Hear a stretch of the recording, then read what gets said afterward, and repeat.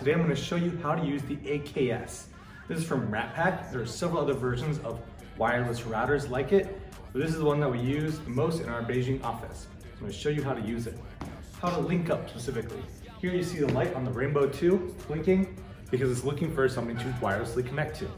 The way you turn on the wireless connection is you go to configure. You can put your DMX channel on 1 if you want to start it off. You choose your number of pixels, the profile you want, and you go to wireless settings.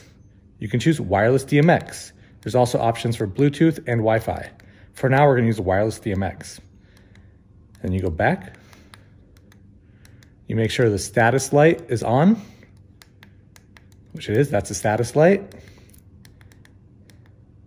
And then you turn on your AKS by holding it for 1, 2, 3, 4, 5 seconds.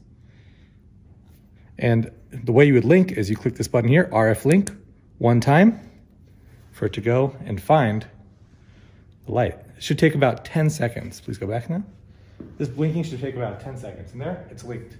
Okay, so now I have my AKS here linked up to my Rainbow 2. What you're gonna do now is go into your Wi-Fi settings and choose Ratpack AKS. But for me, I don't want to use, people use Luminaire. It's a very common option. For me today, I want to use my iPad.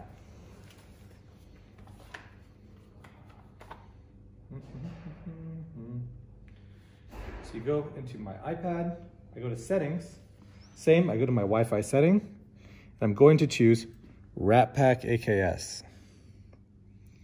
It's gonna link. So this has a Wi-Fi that connects directly to the AKS. Usually you have to keep it quite close to get a good signal. Then you close that and you can open the Blackout app. Boom.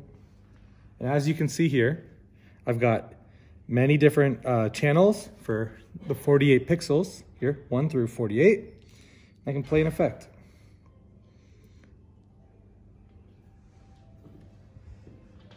You can see there's an effect playing behind me right now, which is being controlled by all 48 pixels.